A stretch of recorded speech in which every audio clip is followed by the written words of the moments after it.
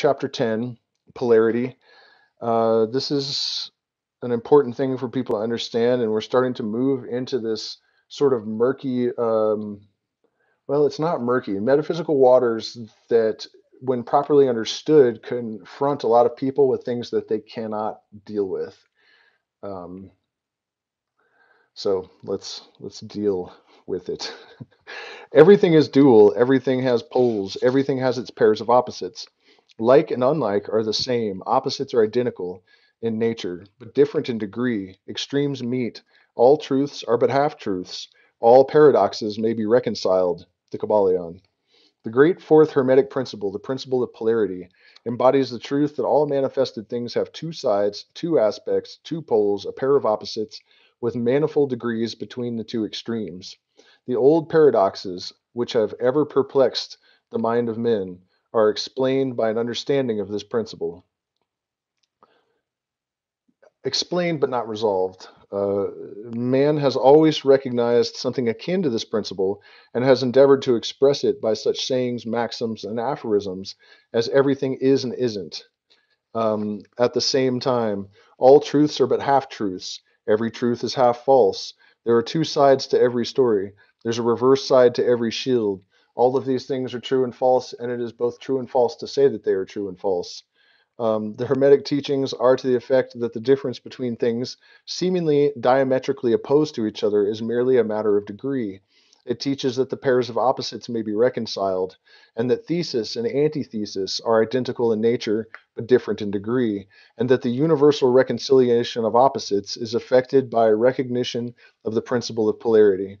The teachers claim that illustrations of this principle may be had on every hand, and from an examination into the real nature of anything. They begin by showing that spirit and matter are but the two poles of the same thing, the intermediate planes being merely degrees of vibration. They show the all and the many are the same, the difference being merely a matter of degree of manifestation. Thus, the law and the laws are two opposite poles of one thing. Likewise, principle and principles, infinite mind and finite minds.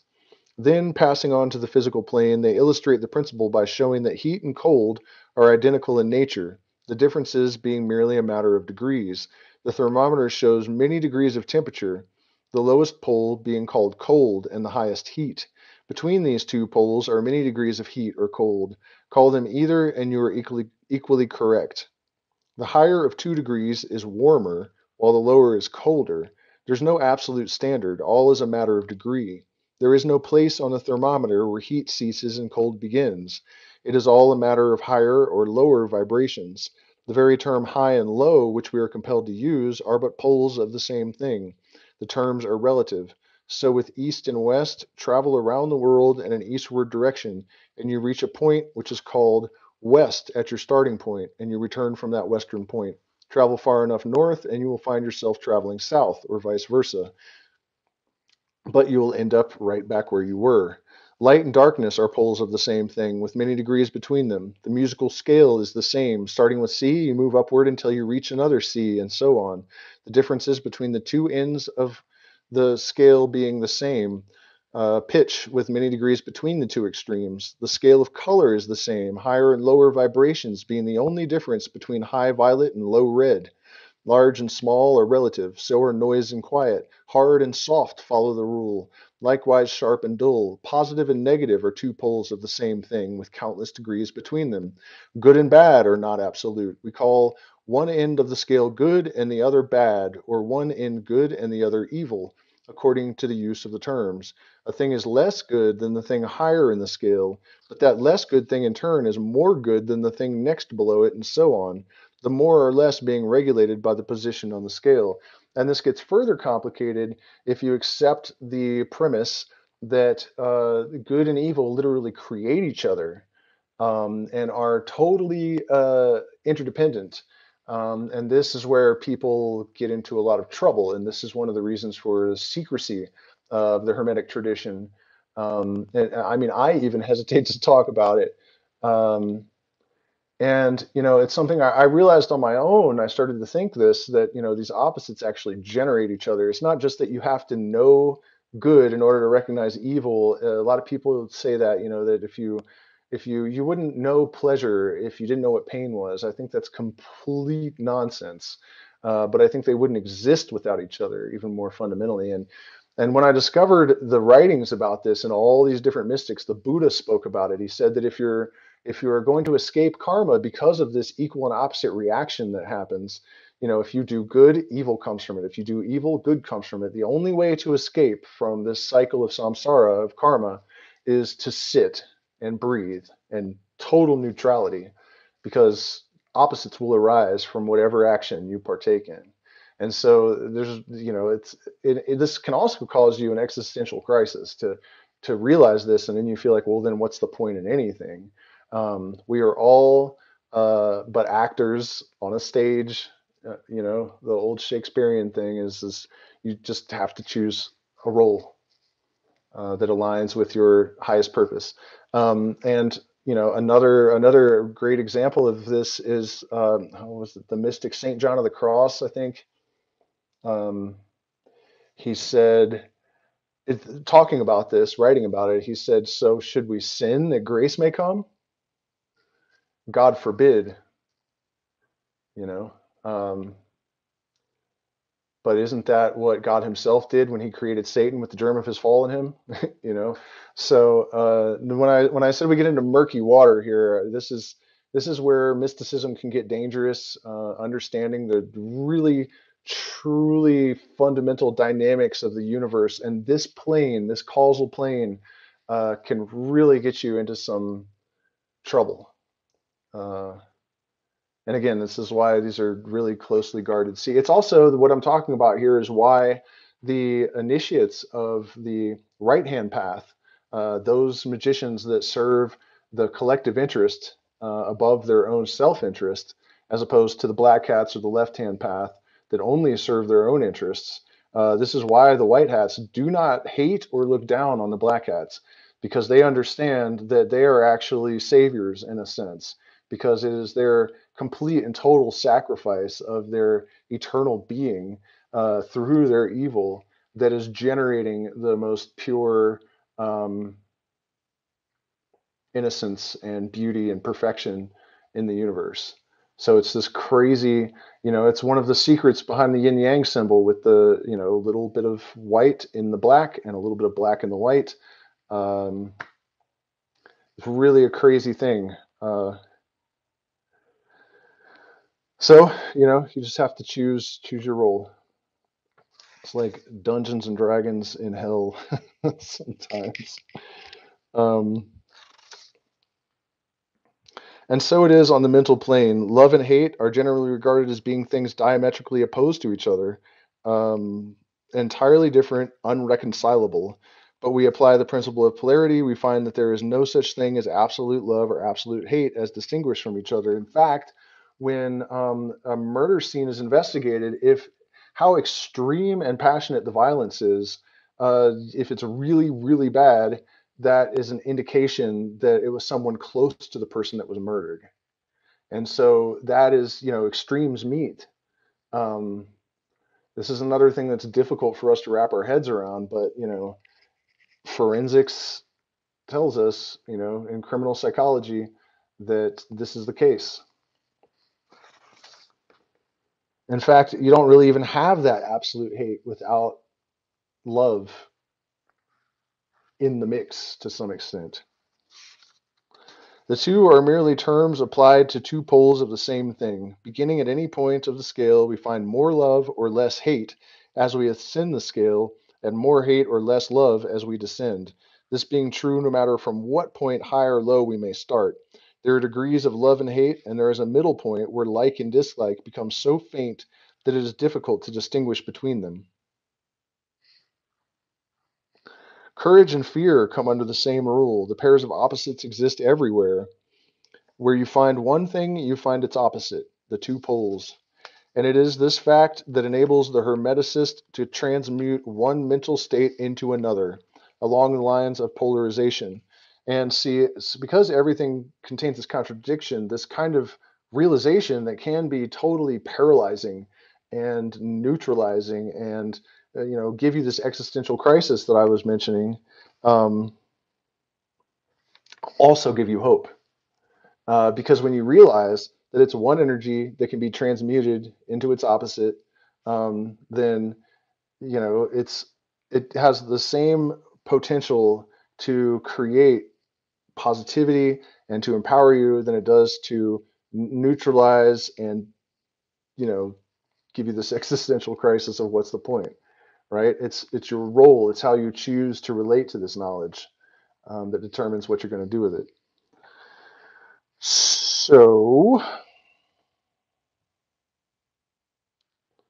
things of the same class may be changed, that is, they may have their polarity changed. Thus, love never becomes east or west, or red or violet, but it may and often does turn into hate. And likewise, hate may be transformed into love by changing its polarity. Courage may be transmuted into fear and the reverse.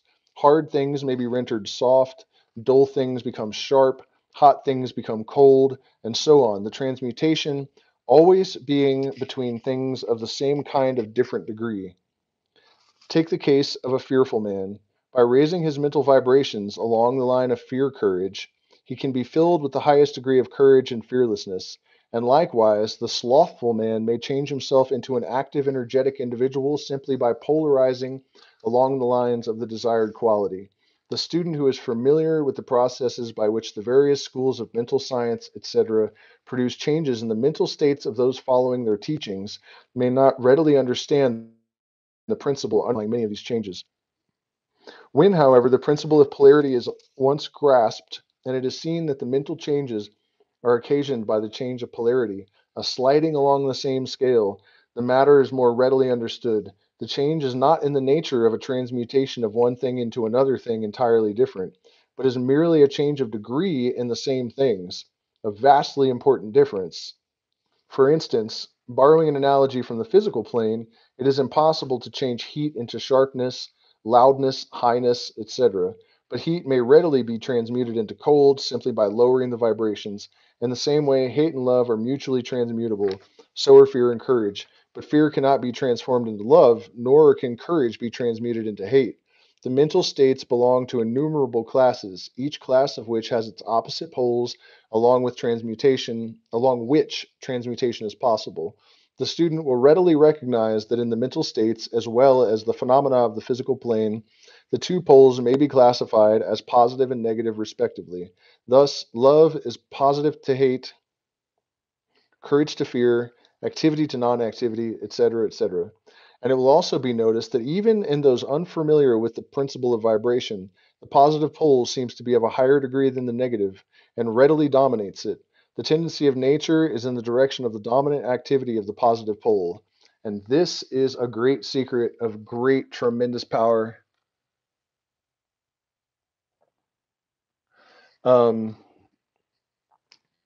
I just got distracted when I read the chat. Let me look back and see what I was just thinking, because it's like this is the most important thing here and it's gone. Um, oh, the tendency of nature is in the direction of the dominant activity of the positive pole, and this is why it is that you don't have to believe in a moralistic, loving creator God in order to understand how it is that I, for example, get weird support from the universe because I have aligned myself with a general positive direction that, you know what I mean? I've aligned my individual will with the greater will of the collective, which helps, but it's also the positive impulse of creation, that its movement has, thrust, and it has momentum, whereas the entropy, that is chaos and degradation and negativity, does not have this forward motion that is built into it structurally. It doesn't have the, how did he put it, the dominant activity of the positive pole. It is basic fundamental physics, even, that if you constrain your will to be congruent with the positive, that you are more powerful. It's science. It's not woo. Um, so that's dope. In addition to the changing of the poles of one's own mental states by the operation of the art of polarization, the phenomena of mental influence in its manifold phases shows us that the principle may be extended so as to embrace the phenomena of the influence of one mind over that of another, of which so much has been written and taught of late years. When it is understood that mental induction is possible, that it is that mental state may be produced by induction from others, then we can readily see how a certain rate of vibration or polarization of a certain mental state may be communicated to one person, and his polarity in that class of mental states is changed. It is along this principle that the results of many of the mental treatments are obtained. For instance, a person is blue, melancholy, and full of fear. A mental scientist, would that be a neuroscientist or a psychiatrist or a psychologist? I'm not sure what that means. Bringing his own mind up to the desired vibration by his trained will, and thus obtaining the desired polarization in his own case, then produces a similar mental state in the other by induction. The result being that the vibrations are raised and the person polarizes toward the positive end of the scale instead toward the negative, and his fear and other negative emotions are transmuted to courage and similar positive mental states. A little study will show you that these mental changes are nearly all along the line of polarization, the change being one of degree rather than of kind. A knowledge of the existence of this great Hermetic principle will enable the student to better understand his own mental states and those of other people. He will see that these states are all matters of degree, and seeing thus, he will be able to raise or lower the vibration at will, to change his mental poles, and thus be master of his mental states, instead of being their servant and slave. And by his knowledge, he will be able to aid his fellows intelligently, and by the appropriate methods change the polarity when the same is desirable.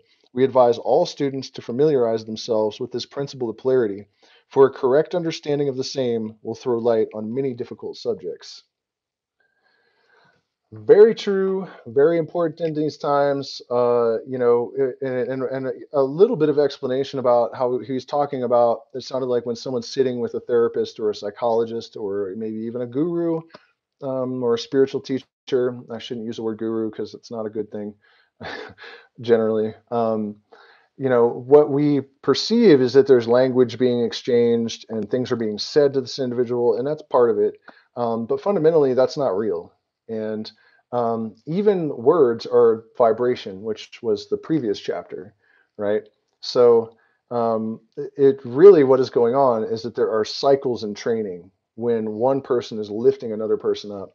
There's a really important experiment that was done in the 1990s in Washington, D.C., um, with meditators. And so the experiment was to see if, I can't remember how many of them there were. There were a lot of them, maybe 20,000 or it could have been less. I haven't read the study in a long time, but a bunch of people meditating, people with lots of experience. And their goal was to see if they could drop the crime rate in Washington, D.C., which is where I lived at the time. It was the murder capital of the world, not the country, but the world, um, by 20%.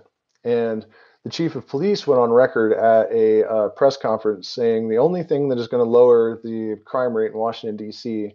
in June is 2 feet of snow. And so these meditators came and they did their thing, and the crime rate dropped by 20%. Um, and the chief of police actually had a press conference and said, I am just completely dumbstruck.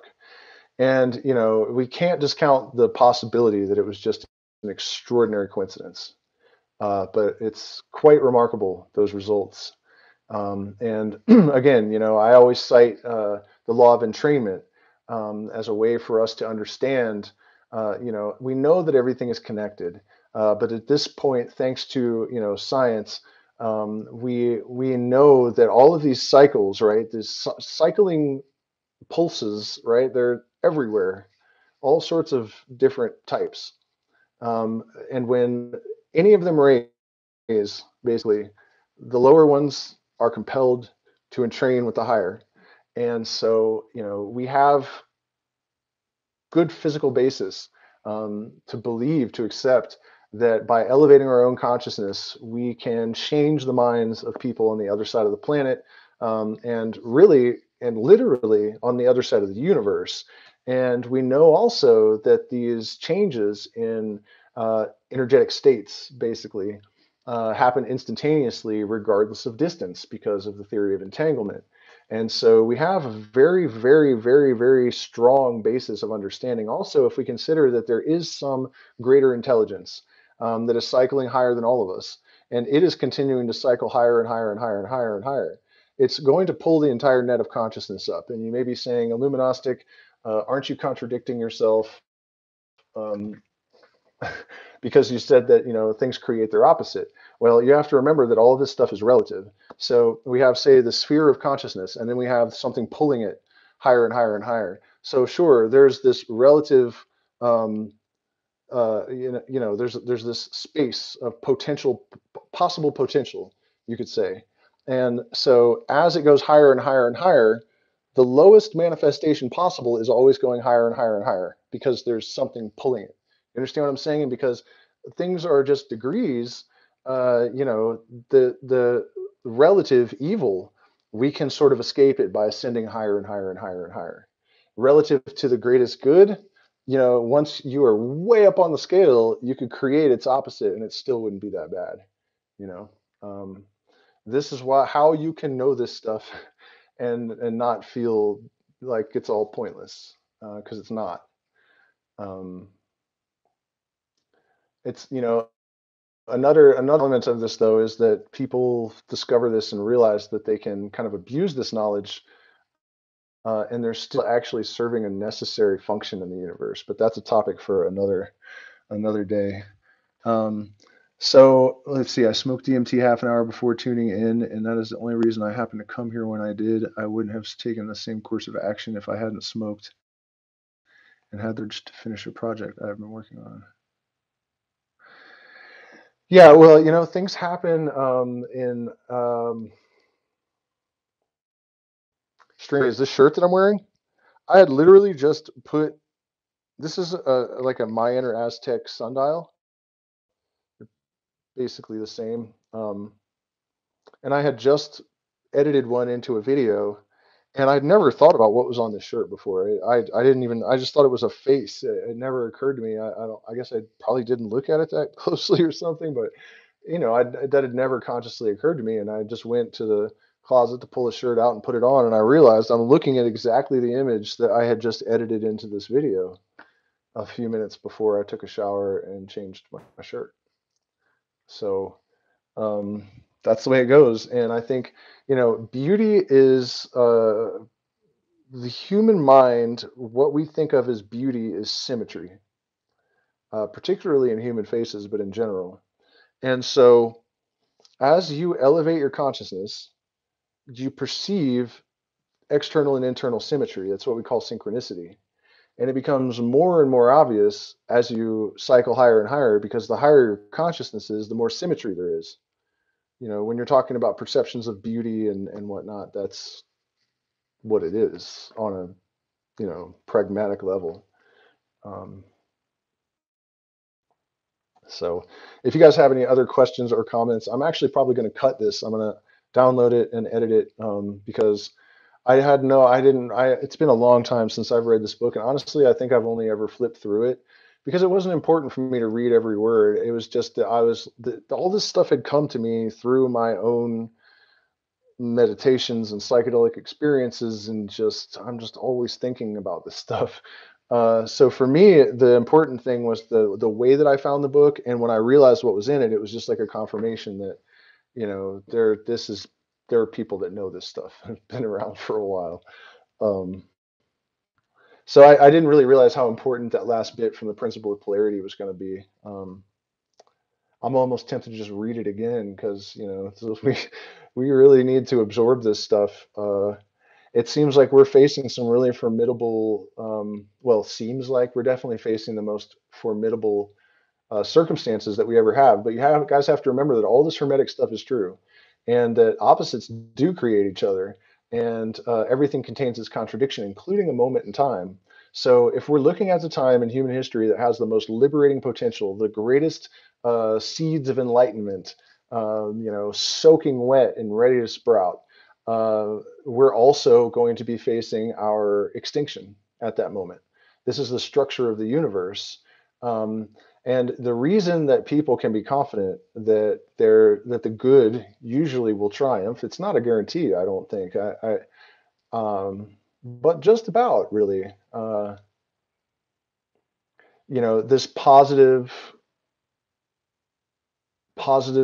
pole has the greater power because it's action, it's activity, it's movement, and the opposing force is really just entropy, um, and chaos, and so it's soft and yielding and malleable, and it can easily. I mean, another great analogy is if you go into a dark room or go into a lit room with your hands cupped and then you open them, the darkness is gone. But if you go into um, a dark room with a handful of light and open it, the room becomes light. So, and it's one thing doing one thing. So, if you do this and you're like, okay, well, that's a great metaphor, it's not just a metaphor. This is an expression of the fundamental reality of the universe that we exist in.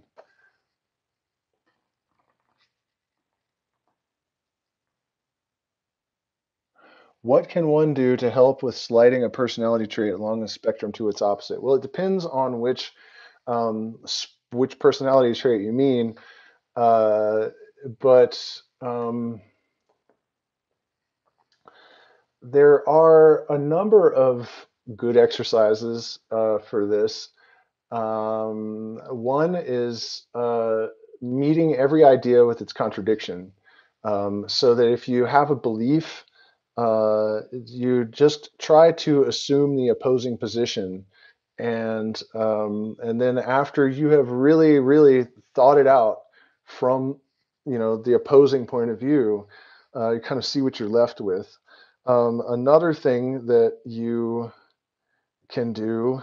Um, is a practice of mindfulness. Mindfulness a with the intention of analysis, right? I mean, you have to develop some proclivity at this. You have to at least have a basic understanding of how to do it. But in my experience, most people are smart enough to do basic psychoanalysis on themselves. Um, so you just have to get into the habit and the process of analyzing what you're doing, paying attention, and when you notice something that have for their basis, for their cause, some kind of aberrative experience, some kind of trauma, um, you consider the source. And oftentimes, just by considering the source, this shit loses its power over you. The analogy of fairy tales, children's fairy tales, where a witch will cast a spell and the children will realize that there's a spell and it breaks the spell. It seems like an oversimplification, but it's really the entire basis of psychoanalysis, and it works. Um, and then there's also conscious conditioning. Um, just as we were trying to decondition all of our cultural influences that do not serve us, we can do the opposite, and you can condition yourself in positive ways. And for that, you need to find your motivation. What is it that you hope to gain? What does it mean to you? Why does it mean so much to you? What is in your way? And so you're able to isolate the that which does not serve you, and condition yourself um, in the opposite way. I mean, a really corny, basic, generic, cliche example of this is from Saturday Night Live back in like the 70s. I think they had like this guy that would like look in the mirror and say, "You're good enough, you're smart enough, and gosh darn it, people like you." I mean, it really is true that just repetitive thoughts, especially, and this, in a psychedelic state, when you have enhanced your neuroplasticity, and you have all sorts of neurogenesis going on, and you have access to more of your brain than normal. You have electrical activity in parts of the brain that aren't normally even being used. You have access to all of these memories, and the subconscious is available to the conscious mind. Particularly in these states, I recommend moderate doses, not too low, not too high. You don't want to be overwhelmed and confused, but you need to take enough that, you have a good connection. The hemisync, the different parts of your mind and being are really easily, able to connect and communicate, and you have sufficient neuroplasticity to make changes. That kind of mental conditioning and pranayama for mind and body alike. There is no purgative like pranayama. The thing is, and it's important to remember that no set of talents and virtues, or any set of talents and virtues, is totally useless in the absence of willpower and discipline. And so when it comes to something like pranayama, I'm guilty of this. I hate to admit it, but I could do better. Pranayama really allows you to really, really, really rapidly rewire these neural circuits, and in a way that is lasting. You guys probably, some of you have heard my smoking story, how I did that. It took 2 hours, 100 micrograms of LSD, and some pranayama. And I didn't even remember that I was a smoker the next day. The same day, or the next day. Yeah, the next day I found my tobacco pouch in the pockets of my pants, and I was like, oh yeah, I used to smoke. So, I mean, that's really, if I was going to say, like, as long as you know what your issue is that you're trying to correct, pranayama with a moderate dose of LSD or psilocybin for just a couple of hours can do miraculous things in terms of repatterning. So, anything else, guys? Otherwise, thank you so much for spending this time with me. Please do support us on Patreon. We're demonetized. I get nothing for this unless you guys support us. There are options in the description and in the chat, and we have a store that has some awesome shirts and promotion going on this month. So please do hit the like button and support us, and I will see you guys tomorrow. I'm going to do the Book of the Law commentary with Crowley's commentary as well, because last time I did it in the jungle, we had really bad internet, and the quality of those videos is terrible, and it's really important stuff. So, and a lot of people have told me that it's like their favorite content that I've made, and I know it's, a lot of people can't even watch it because this audio is terrible and stuff. So we're going to remedy that tomorrow, and I will see you guys then.